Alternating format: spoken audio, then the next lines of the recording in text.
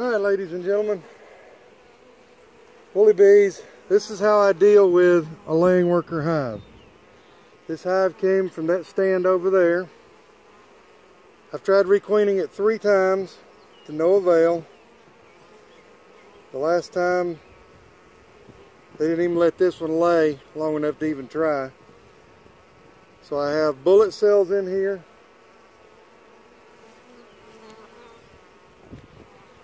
This is what I mean by bullet cells. And there we are, we're in focus.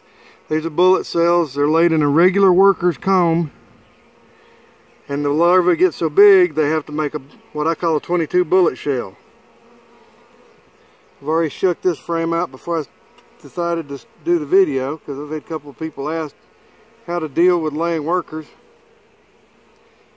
This hive is to the point of it's too weak to try to survive, and I don't have time to fool with it. Now, if it was a stronger hive, I'd swap it with a strong hive for a day during the middle of the day at the noon hour. Let all the foragers come back to that original hive where the queen right was, and they'll find that laying workers.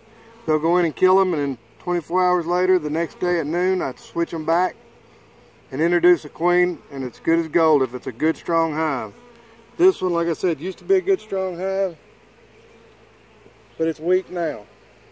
So all I do, I just take all the frames, shake all the bees out on top of this, what they call a coffin hive. This hive has, it's actually 5 7-frame newts, but it only has 3, one in each end and one in the center. You can go find that on my YouTube channel. Watch that about how I overwinter in it.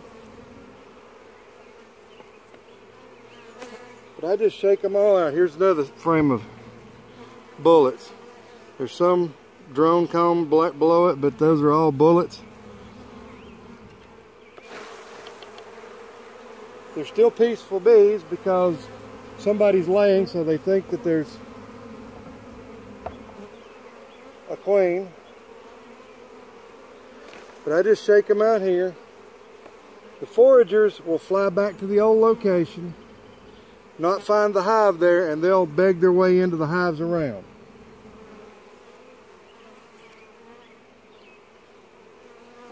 Laying workers, well, they'll try to beg their way into this coffin hive, which has 3 strong colonies in it, and they'll kill them. You'll be able to come back and find the laying workers here 20 minutes later after all the rest of them have flown off.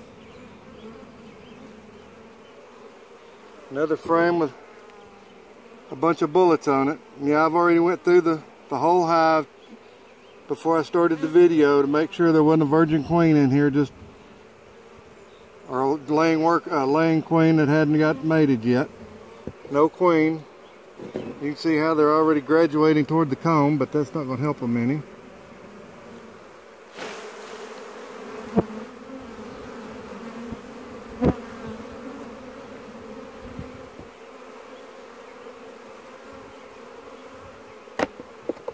Like I said, I will try to save a strong hive, but to me, this is just not a strong hive. Even though you see a lot of bees, that's not a strong hive.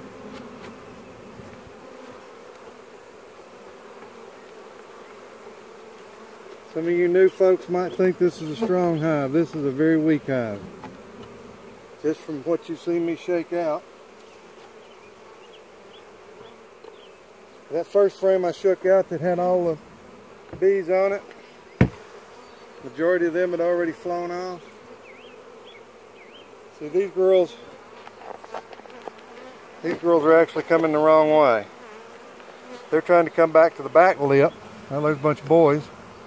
They should be going to the front lip because the entrance to the hive's in the front. Mainly trying to get out of the sun. We'll take a jump back over here to where they originally were. Now they're going to have fun. These are all your foragers. This hive was sitting right here. They're all coming to the back of this hive because this hive is facing this way.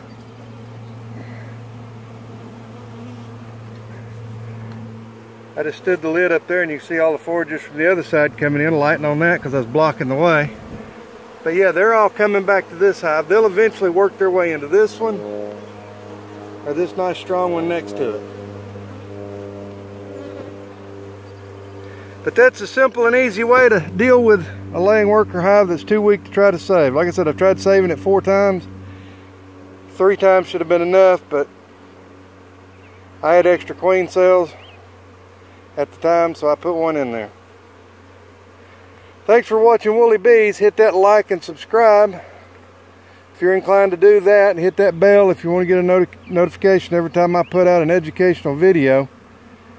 Sometimes they're interesting information, sometimes they're just like the last one I did, a swarm trap rescue where they built on the outside of the trap. Showed you how to cut them off, use fishing line to put them in frames and stick them in a box. Anyway, thanks for watching. You guys have a great day. I am.